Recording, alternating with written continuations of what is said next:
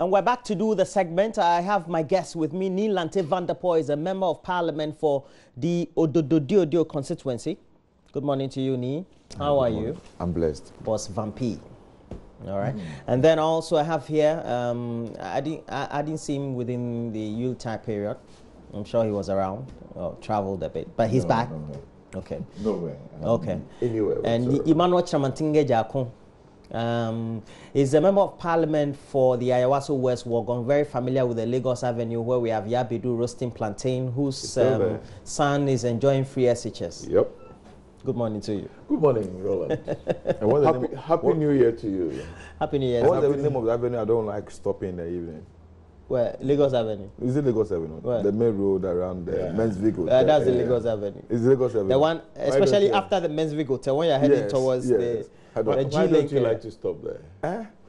Especially from 10 p.m. No. If my car breaks down, I will leave it.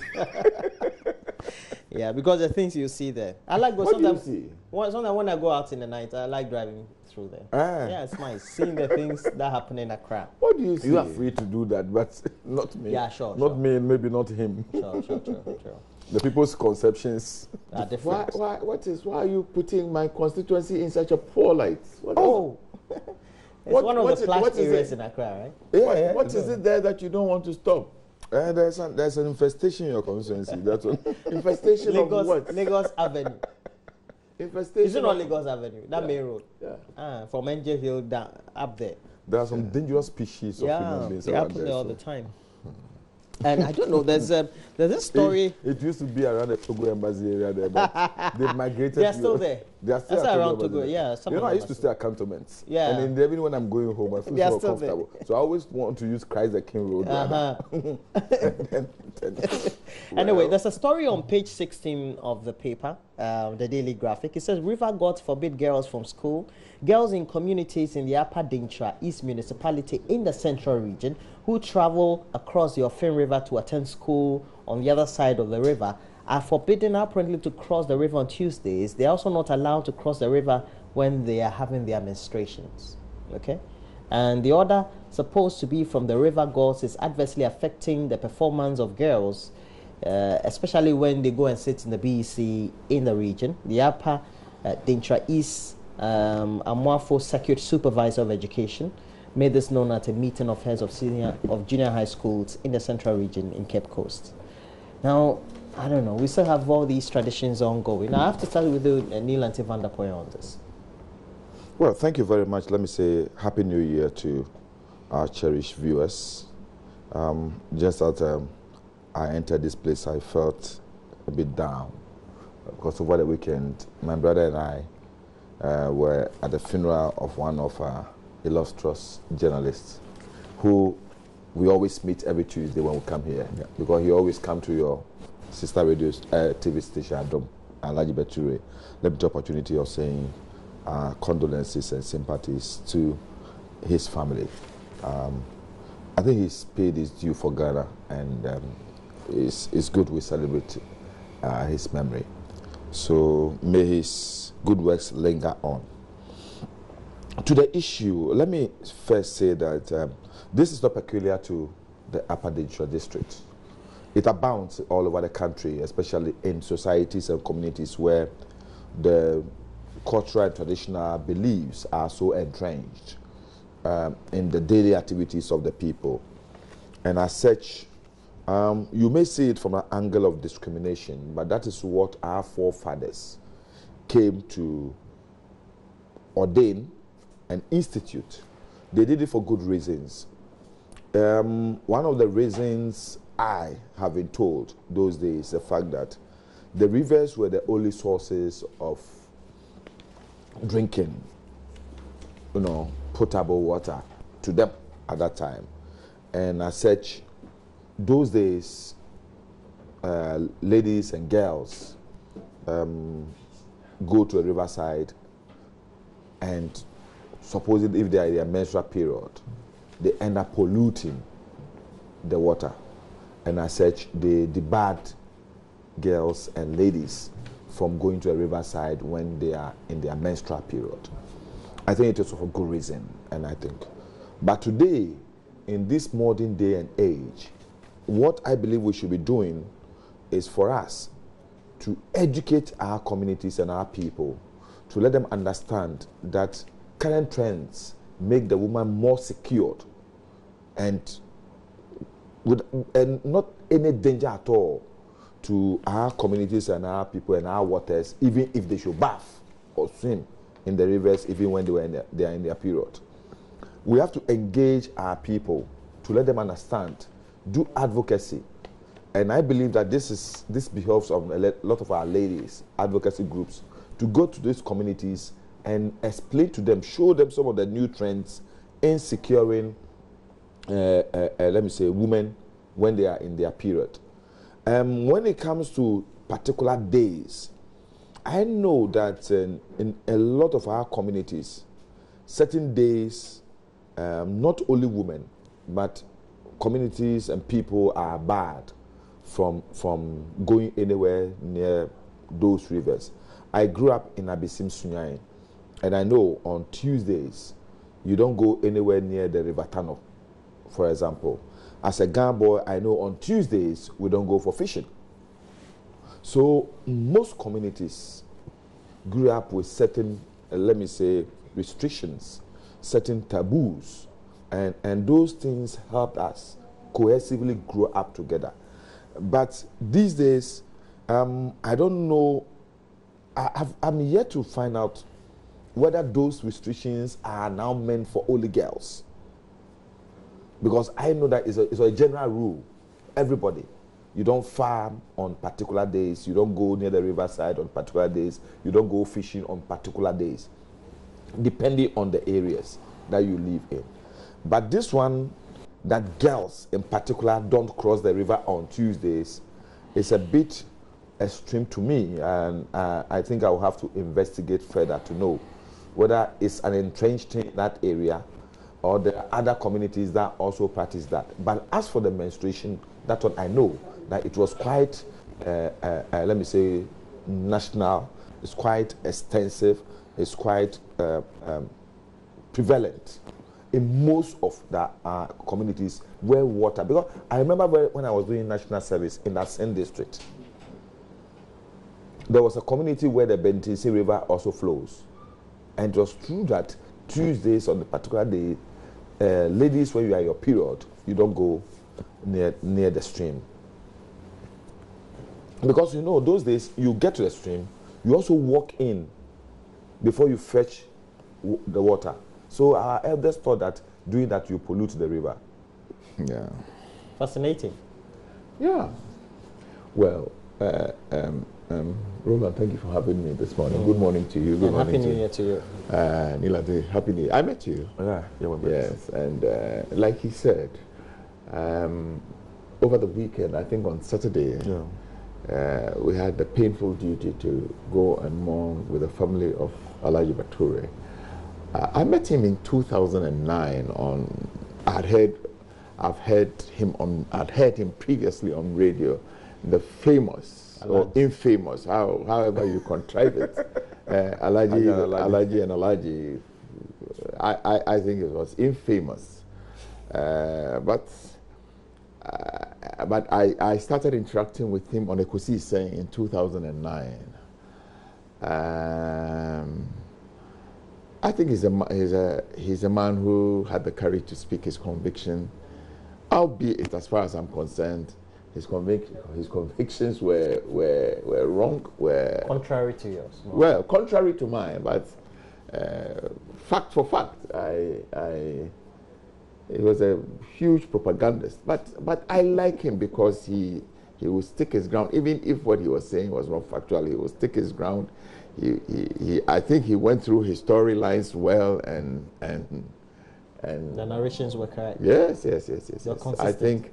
I think it is sad that he passed.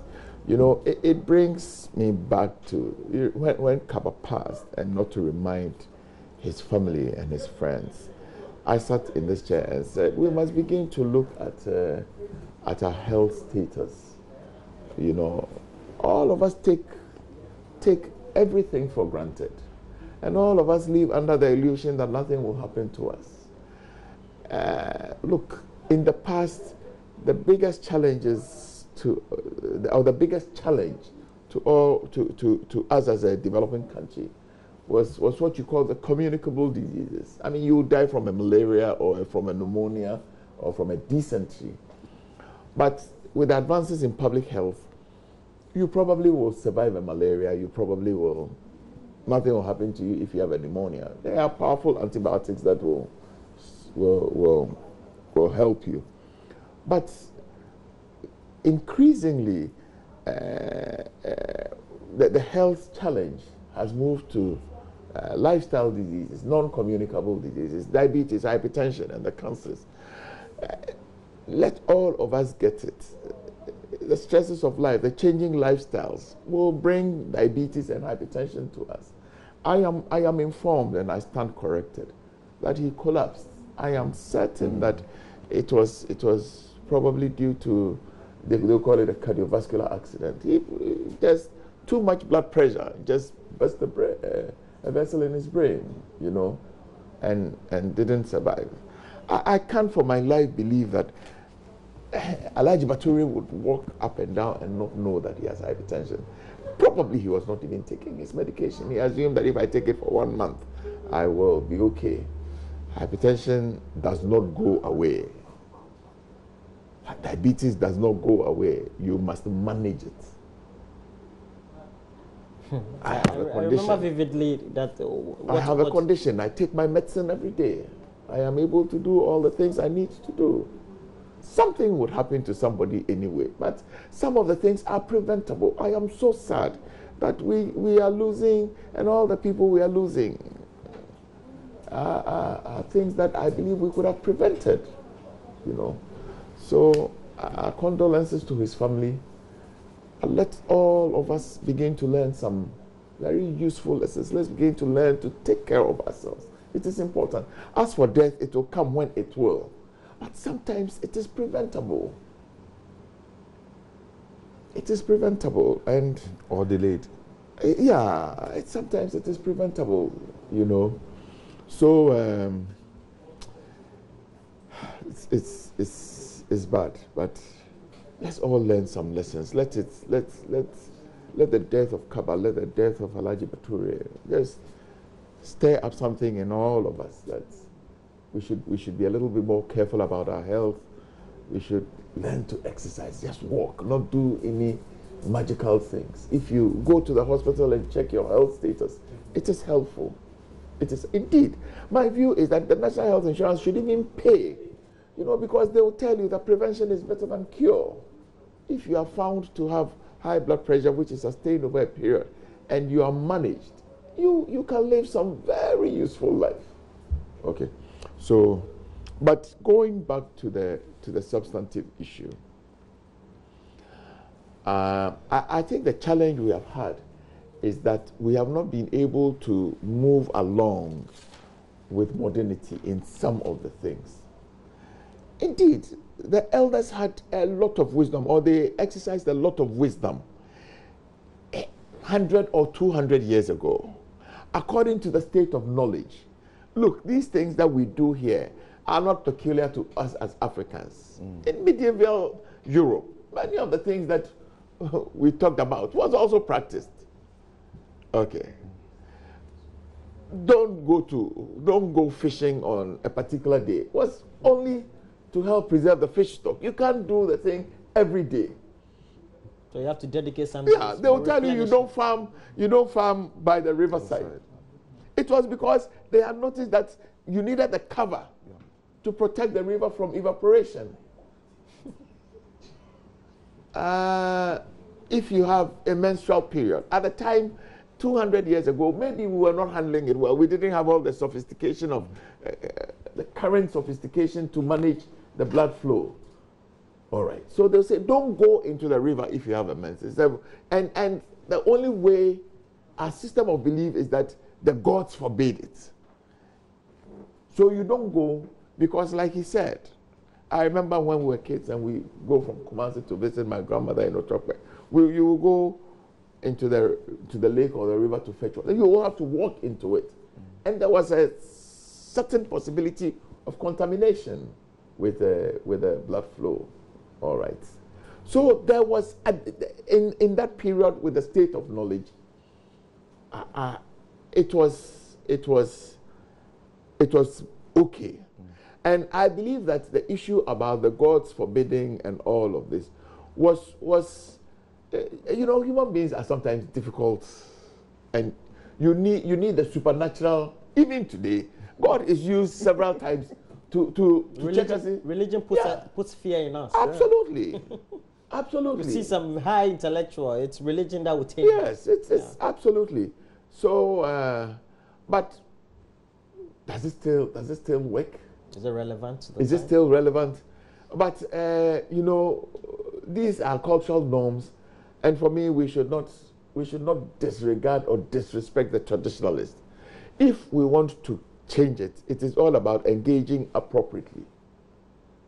The girls that will cross the Ofin to go to school, I believe, will not walk through the river now. There may be a small bridge they will walk over.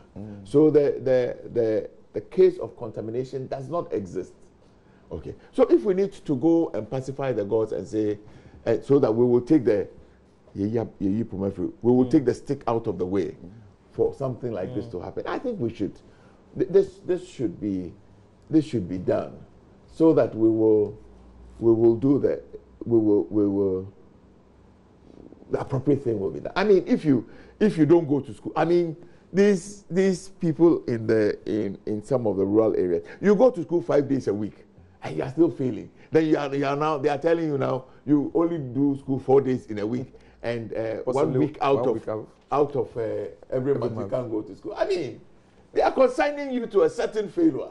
You understand? So I believe that 100 years ago, 200 years ago, when these were instituted, there was cause. Today, by virtue of advancement and technology, we can move on. But I maintain that if we are going to do this, we must engage properly. We must engage the traditional authority properly, so that it will not look like anybody is belittling anything. Okay, let's move on. We're talking about... Before you go, but let me also say this. You wanted to add something. No, I wanted to move on. So I just want to say that, you see, that's the problem I have sometimes when I talk about people, because of my profession I do. As a journalist, what you have to do when you're writing a story like this is go behind the news. Find out why these things were put. Not just report that they said. Yes, you know, it would be like so somebody that you put the story in context. In context, okay. You know, and that's what I believe we should be doing. I agree. Yeah. Ghana's controversial agreement with the United States of America for hosting 2 former Guantanamo Bay detainees, we call them the Gitmo 2, effectively apparently ended January 6, 2016, and the 2 detainees, Mahmoud Umar Mohammed bin Atef and Khalid Mohammed Salil Al-Dabi, who were in detention for 40 years after being linked with terrorist group Al-Qaeda, were brought to Ghana in 2016, and we know the brouhaha generated for a period of 2 years. They were released as part of efforts to close down the U.S. operated Guantanamo Bay prison, which is known to have had a questionable human rights record after various Senate findings over the years. Now, 2 citizens, we know that Nana B and Margaret Bamfo sued the former Attorney General and Interior Minister, contending that the 2 were being hosted illegally, etc. And here we are today. I start with you, Mr. Chamantinge Jako. Gitmo and the time that they have to be in Ghana, it's ended, and the controversy thereof, but we also know we needed to maintain a certain relationship with the United States, but here we are. Well,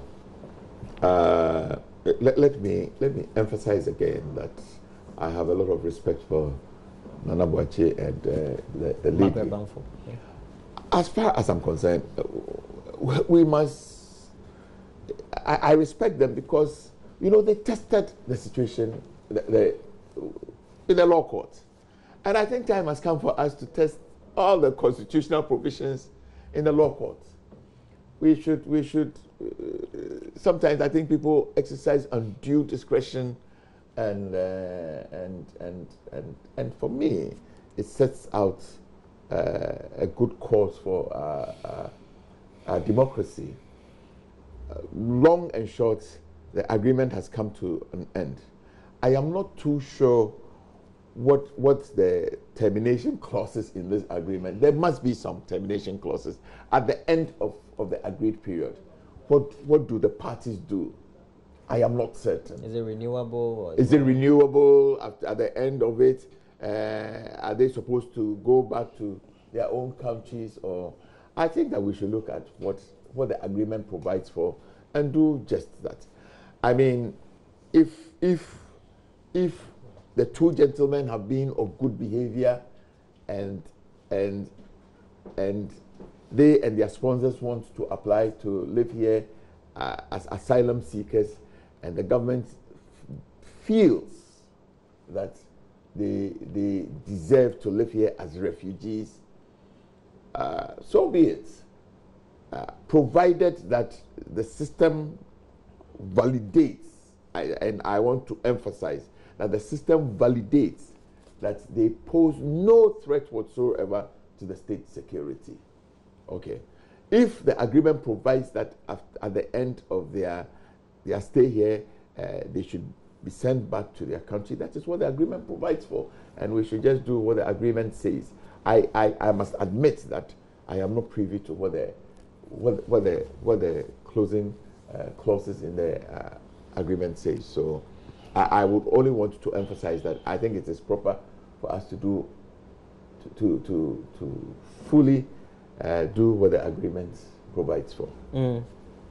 Yeah, Roland, this is an interesting issue because I sit here and I feel sad because I've maintained that in this country we politicize things that we are not supposed to politicize.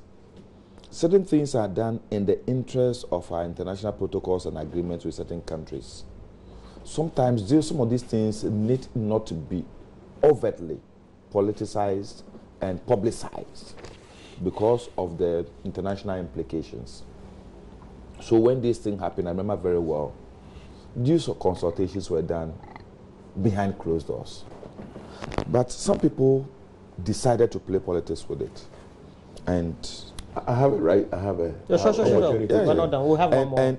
And it became almost like Ghana, the president has mortgaged the destiny of this country for money. That's what people said. Which president? President Mahama, at that time, had gone for money and brought the Gitmo 2 to Ghana. And so many things were said. I felt sad around that time. In fact, to the extent that me, myself, the things were said so much that I one day drove straight and went to the old man and said, who's the old man? I mean the president. Ah, okay. I said, this thing. You understand? I felt so uncomfortable with the way things were being. And I know that even when you are in government, there are certain things that you may not be privy to. Because sometimes it is to who should know basis. Yeah. So it's not strictly need to know. Yes. There's no way you know. So I thought that maybe there's something that had been discussed that by my position I wasn't part of the need to know group. So I wasn't. So I wanted to have more because I was going on television and radio and I didn't know what to say. You understand? People were saying things as if they knew more than you knew. Yeah. So and I was in government, so I was a bit surprised. But today, I'm very happy that I remember very well when we came to, when the MPP came to power, the minister had to come in and say that the agreement had to be respected. I don't know. I said, oh. So, but the difficulty I have is that sometimes, you see, we, the political leadership, may not be the people who fund these things.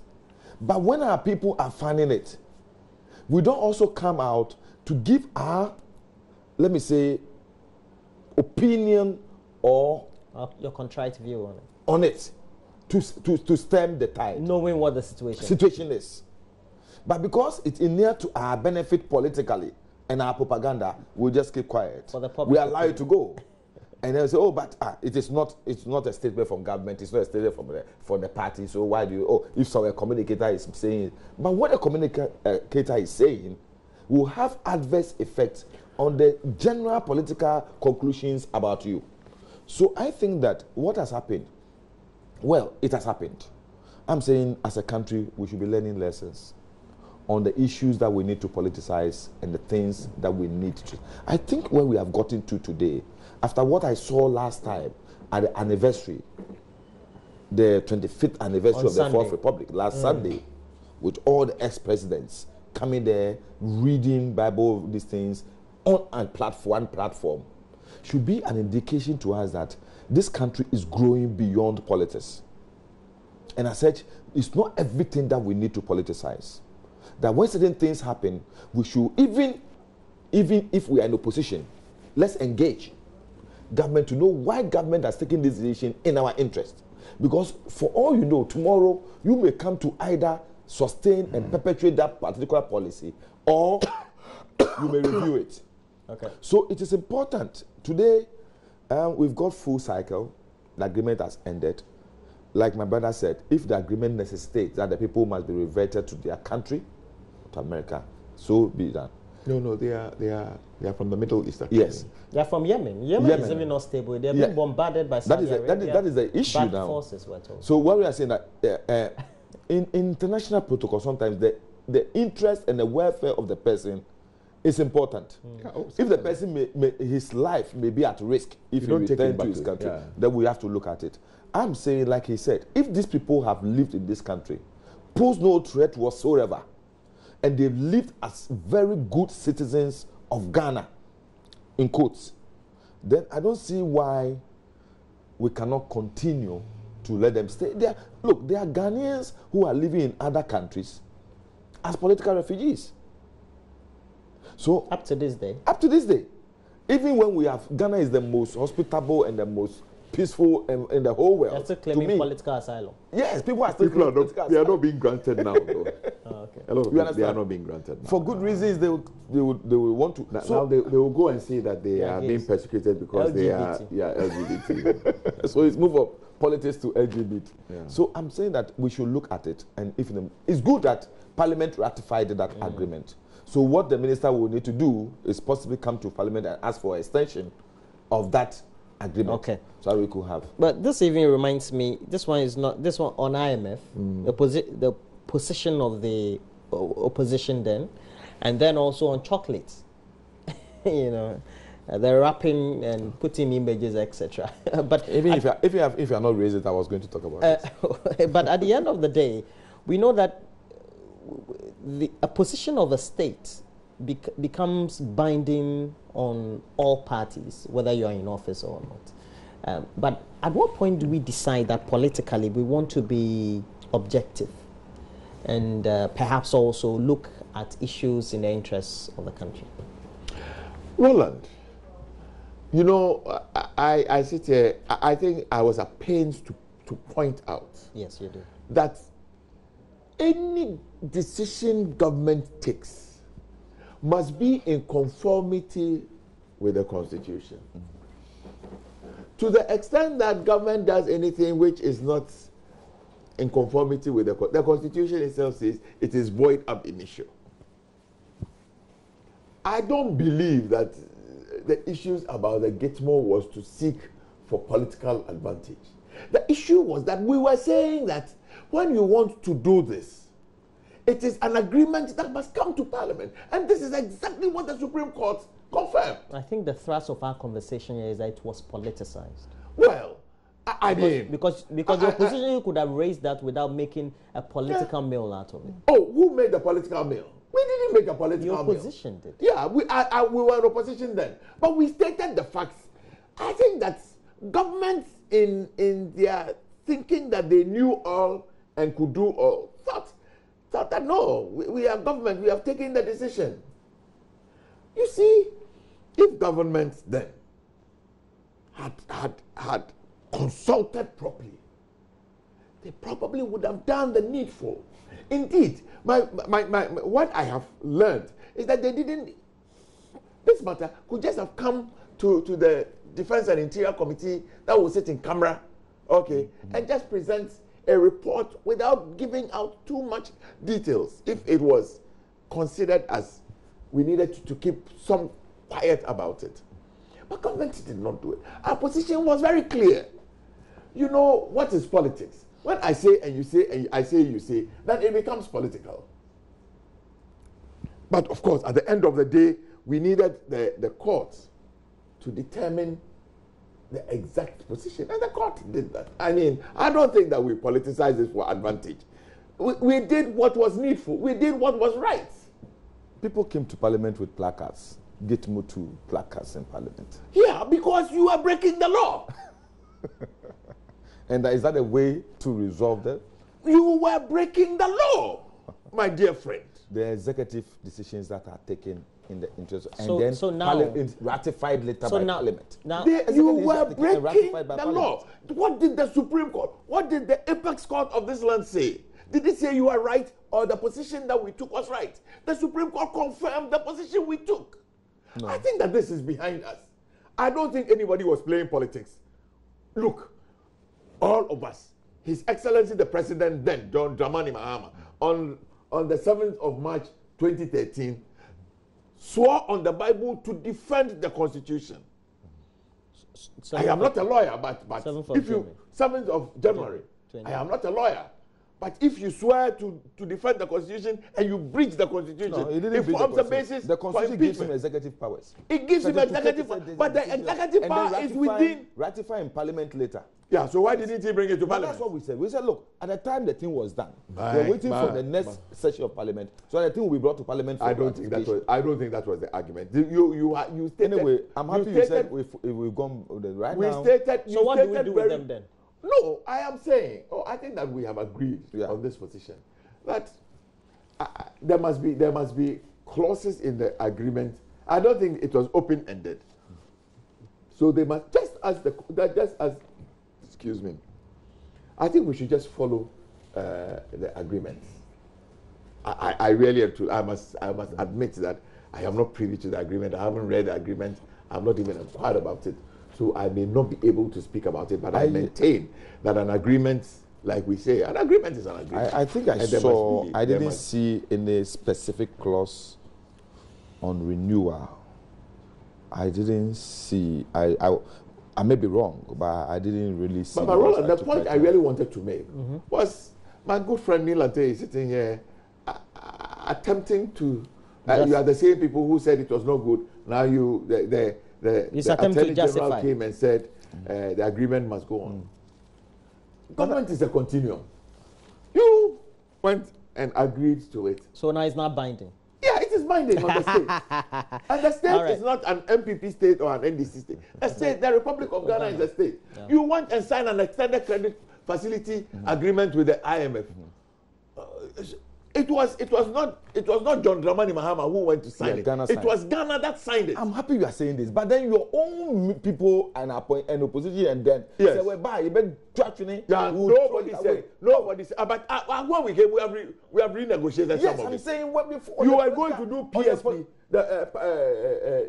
You signed a compact. Since we came, we have renegotiated part of the compact. I'm saying that. So when you're in a position and you are going to take certain decisions or criticize certain things, you must be careful because those things possibly will be hanging around your neck and you cannot do anything about it. So let's avoid this way where we go on political platforms and try to play to the gallery and say, nobody plays. We are saying that all those things. Anyway, you raise let's this move very on. important issue. No, Roland, it's very important to me. No, it's very important. We're talking AMA strikes. Roland. AMA strikes. No, it's almost AMA is just like what we are discussing. No, let's go. The same thing. Roland, you mentioned this cocoa board thing. The Accra What about cocoa board? Yeah, when Chief Executive go to brand chocolate with himself, his picture and everything to which people. What of it? Is it not wrong? No, why is it wrong? Why is it not wrong? That the cocoa board belongs to the Chief Executive. But the Lordina Mahama also. You remember when the special one was done for Lordina Mahama? You see, the president and the wife. Let's make a very clear in this country. Let's make a very clear distinction. People criticize the president and let's make the primus inter pares, who is a reflection of the state. It's wrong for him to have put his picture and the wife's picture on the chocolate. What makes it right today that the chief executive of Cocoa Board and not President Akufo-Addo. No, wait. Is it CPC says it's a policy. It's a business policy. It's a business policy. So why was it criticized the last time? It's a business policy. Something wrong just a few years ago can be justified. It has always been a policy, but now it's been resuscitated. This is what Kojo Oppong-Nkrumah is saying. That appointees of government, the Accra Metropolitan stop embarrassing the government and making things difficult for government. The Accra Metropolitan Assembly yesterday began Roland, a major decongestion. Criticize it. My brother will will say that what the chief executive did was wrong. The Accra Metropolitan Assembly was Van der Point. No, let's agree that what the chief executive has done was Van P. Should necessarily The Accra Metropolitan Assembly yesterday began a major decongestion exercise to clear filth and traders from the streets of the national capital, Accra, to restore the beauty of the city and allow for free flow of traffic, both human and vehicular. Yes. Honorable Jakun is starting. No, I start with me. You. Okay, if you're starting with me, then let me say that first, before I go on, I demand that the Minister of Agriculture and Cocoa Affairs take immediate step to deal and make sure the chief executive of the Ghana Cocoa Board. What has he done wrong? For putting his image. It's a policy of the CPC. Policy. Do you know CPC has issued a statement? If he doesn't do it, I'm going to ask a question in Parliament when Parliament resumes on this issue. I'm serious. I think it's a moot question because it is not a moot question. It is important. CPC has come out with a policy. The Cocoa Board doesn't yesterday in the finder, they came out with the price quotes for each customized branded chocolate that you want. Manage cocoa products on behalf Did you read the finder yesterday? Did you read the finder? Have you contacted the Public Affairs Department of CPC? I'm saying that, look, didn't DVLA justify why they were selling the first aid kits? What has the government come out to say that? We're talking about AMA strikes. You know, I'm saying that when the AMA has cleared pavement of traders is causing too much problem for government. And like Andra Wuni said, government must begin to have. But now you're not respecting my powers. I'm the moderator. Now deal with this one. Let's go. You see, then you talk about politics. This one, what he's doing is like he has prepared to answer a question on the forest. Yes. And then you have asked a question on football. So now he's saying that, and the football was played into the forest.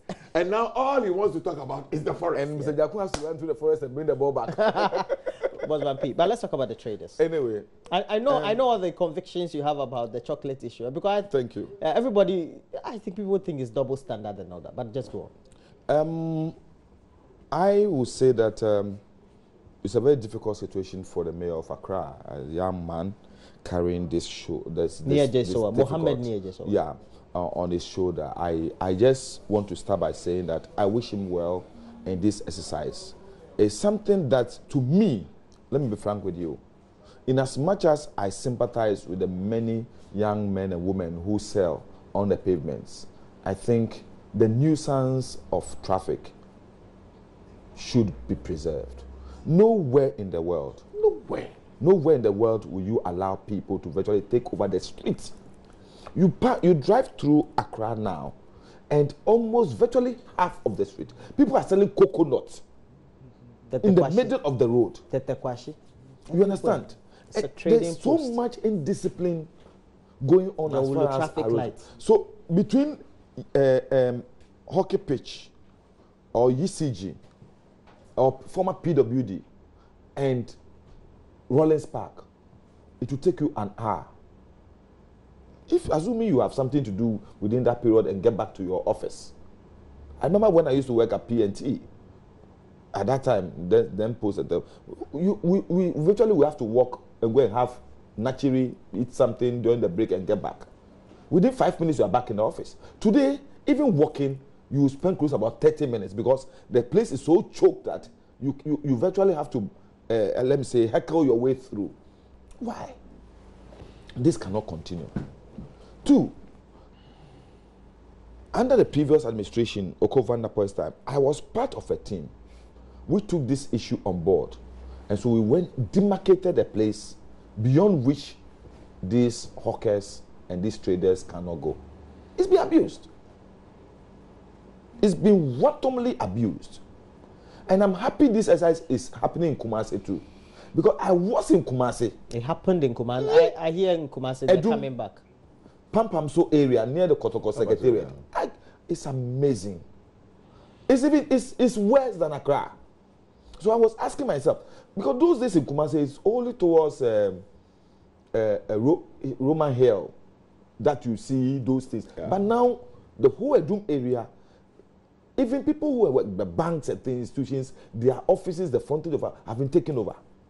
And you see, apart from the inconvenience to motorists, it's a very serious security threat. Because anybody at all could stab somebody within the congestion, could do anything to anybody because of the congestion people do not see. And that's why it also gives the incidence of pickpocketing and the rest around these areas.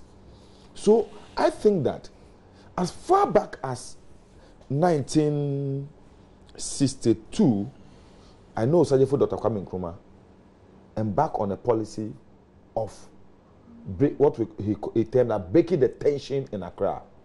And I was told by Sonny Provisa, that time, it's my political godfather those days when he was alive.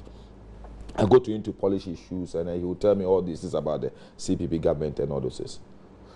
Kwame Nkrumah's intention was to move a lot of the business activities from central part of Accra out in order that the tension in Accra will move. But people have taken over that. I remember that I latched onto that book and that paper when I was helping Solomon Fedakon that time, until I was politically hounded out of AMA, you know, those days.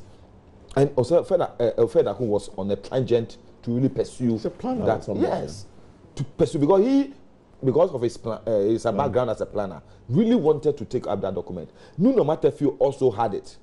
But unfortunately, political. So what I am praying for Ajesoa is that politically he will be allowed to do his work. Because it is not the mayors, the past mayors, who were not efficient in that. Yes. They had good intentions. Even Ajiri Blanson was stopped. He was the first one who started this mass. Yes. Even though we had Salif Amankwa and the rest, yes.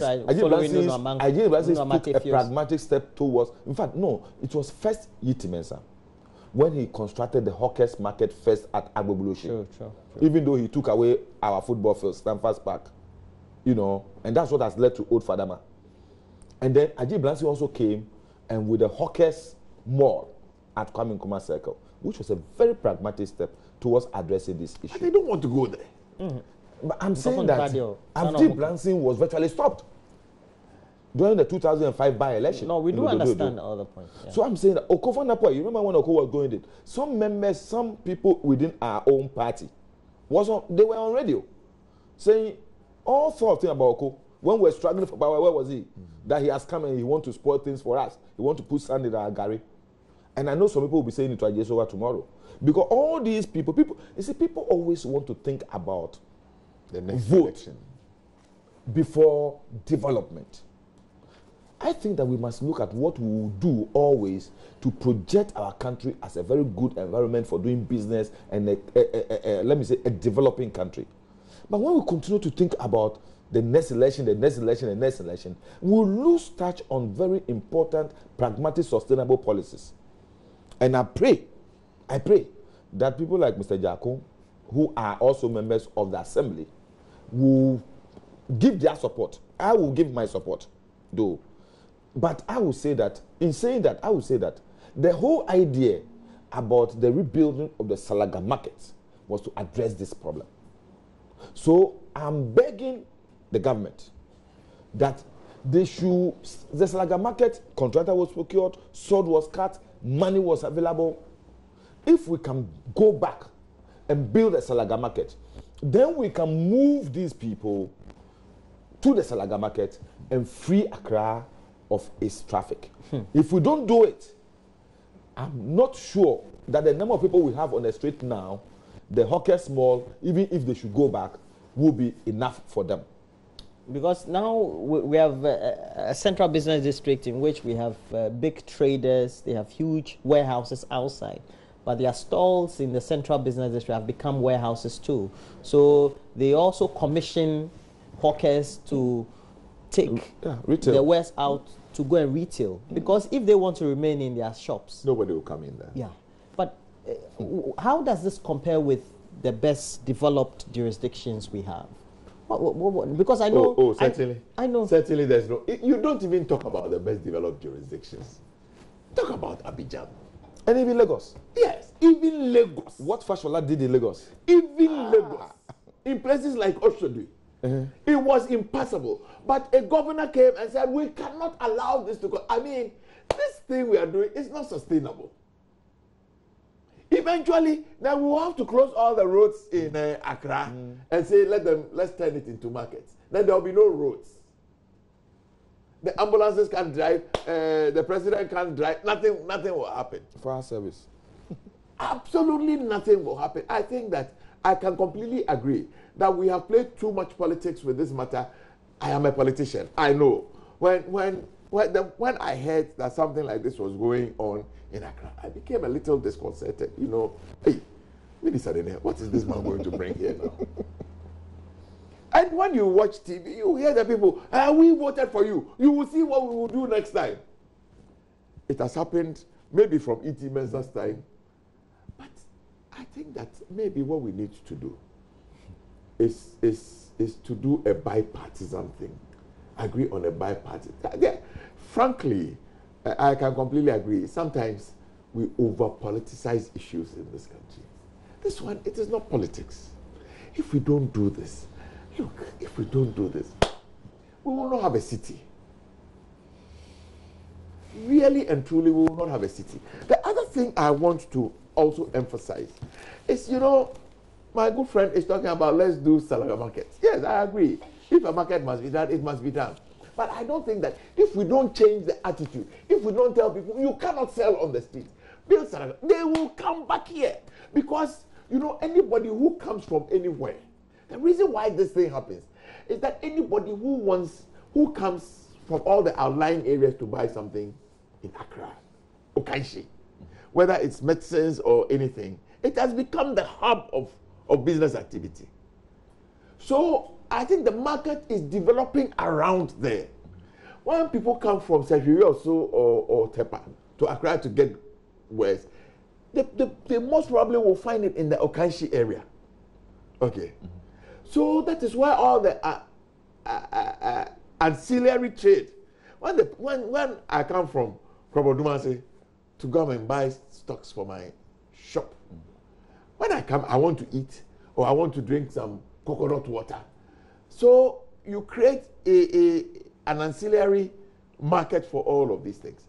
Until and unless we are able to break this monopoly and people can stop in Medina and find the things at the same price as they will find in Accra, these things will continue. We must find a way, decentralization. You said that Nkrumah in 1962 was talking about reducing the tension in Accra. We must go back to these things. Look, we must create viable markets in London market. I hear it's not working now. I hear Tuesday market, I hear it's not working. When I was a young man and I was working in Kolebu, it was a viable market. But I hear it's not working. People don't go, they still want to come to, because when the people bring the cocoyam and the plantains, everybody loads it off at Agboglosi. And they will have to come and take it from Agboglosi to Tuesday market. There is an added cost. So then they will tend to come to the source until and unless we can find a way around it. All of this. Bipartisanly. Do you think that if we start electing maybe mayors or MMDCs, that I don't think that in itself will solve the problem. Because then it's the same thing. I don't think that. Look, like you were saying, we must begin to replan the city. Yeah. We must begin to make Medina as important as Okanshi. Yeah. We must find a way to make Amasama or Pukwase or Mamprobi somewhere there. So that whatever you find in Central Bay, you can find in Medina market. You are talking about in other jurisdictions. Anybody who lives in London, you know, I know people who have lived in London. They've in never Paris. gone They have outside. never gone to the central to do what? They live in South For example, London. where I stay in Aplaku, why will I come to Abuja buy? I drive to the market, the Malam Junction market, the new Abuja number 2. I buy everything I want there. I drive myself. I park, go there, buy things. I just drive back to the house. Less than 10 minutes. Why will I come to Abuja? Yeah. So we need to develop peripheral markets. That's the word. Peripheral markets. And make it as attractive. Indeed, in some of the places, we are talking about best. I am told that the rents in central London are so high that if you go to some of these shops, it is slightly cheaper to go to Ilford. In the same way, we must make Aplaku Market a lot more attractive than anybody to come to. Consider the time, the petrol, you asked, Roland, about advanced jurisdictions. If Dubai. they have found a way to do this, we must find a way to do this. If you go China, the same. Yeah. China. They have bigger, more crowded markets than us. But it's well organized. Yes. So I'm saying that when we're growing It up, doesn't affect the city at all. No, if you ask him when we're growing You up, go to Beijing, when we're you growing see up, there is some- no way you buy fish at Makola. If you want fish, it is Salaga Market. Yeah. If you want this, it is this market. Agbogboshi, So you get the people food go to a particular market because they're looking for a particular product. So there was some organized system. But today, even they used to say if you want food, you go to Katamanto. Katamanto. Now they Or are even Tema a Station. rolling circle. All of them. So Rolling Park, people are selling Oberuwa with them. So now you don't even have to go to Katamanto. They go and they've brought the thing forward. I don't understand. So that is there is lack of discipline and My organization time is up, within a system. but I have about 6 to 8 minutes. You all know this organization called Research Human Rights Watch. Human Rights Watch. You know Human Rights Watch. Yeah, You want to I talk think it's about a this? big- I You want have to talk about this 8 issue minutes. I So think it's a big international organization. fantastic. Human What Rights are they Watch. saying? A total of 114 Ghanaians who are lesbians, gay, bisexual, transgender have narrated widespread discrimination and abuses meted out to both of them in public and in family settings. 114. I'm 140. I'm raising Oh, this they are because insignificant. the two of you are you have an insert on social media that is indicating a lot. The Human Rights Watch 140. that said They said who has discriminated against them? this is the state of Ghana. State. And who? Go on. You mentioned something. Human Rights Watch said it interviewed the 114 LGBT people in Accra, Tamale, Kumasi, and Cape Coast in 2016 and February 2017. Yeah. It's in a report. Yes. And It it says says- who discriminated against It says communities, community, chiefs, their families. their families, even their own families, their own brothers and sisters, completely disapprove of the things they are doing. And apparently we have 30,000, but you can't keep discriminating against 30,000. Roland. 17% of them are living with HIV in Ghana, for example. If people live with HIV, let's manage it. Yes, but because they are gays, they can't come out. Who said? It's not true. It's not For true. example, a mother organized a mob to beat her lesbian daughter in 2016 in a village outside Kumasi. A mother. I mean, you see, I would have done the same. this I would thing. have done the same to my Roland, daughter. Roland, I would have done the same to Roland. my daughter. But this is not Roland. The mother completely disapproves of what the daughter is doing. The daughter can do it, but the ostracization is not the state. It is. We talked about our cultural norms the here. socio-cultural setting. What can anybody do? But this offends our See, multilateral partners. Roland, even in the US. I'm saying this offends our even in the multilateral US, and yes, I'm happy you read that. Even in the US and UK, how many people courageously are able to come out and say, I am gay? It is not. How many people? It took this guy on CNN. Yeah. Yes. Anderson Cooper. Anderson Cooper. Yes. And even that when he said he was reluctant. There has been about 2-3 sportsmen, I cannot guess their names, who it's after they've retired, several years before they came out and said, we And Roland, you see, even in those societies. But me, another thing is that what is then you know that if you live in those areas and you are a polygamist, you will be sent to court. They must also relax, because then they will be infringing on the rights of those people want to be polygamous there. Yeah, true. If I hear that and all of those places they have removed all their restrictions on an issue like polygamy, then you can begin to accept that it is across board. Their own socio-cultural norms forbids them. What about their racism? You understand? Today, people are demonstrating about racism. There, even America. So you can't take away me to tell you the truth. I am completely, if that is God. Human Rights Watch. Look, if that's the life you want to live. If that's the life you want to live, you can go ahead. But shouldn't be. Don't impose it on us. Don't we think it is time for us to look at means of legalizing? I am saying that if we don't want to have restrictions, then let's remove all the restrictions. I find it offensive that you put a restriction on one thing and you think that as for the other thing we shouldn't put a restriction on. I am stating that let us legalize polygamy in some of the places that are shouting at the top of their voices. Is it not a human right? Roland. Eventually, let's ask for polyandry. You understand? If that is what we want to do, let's begin to ask that a man can marry a dog. Let's begin to ask for all of those things. Is it not a human right? They are even doing it. Roland, mind this thing is that, look, Ghana is different from any other country. We have our own social cultural values that we adhere to, respect.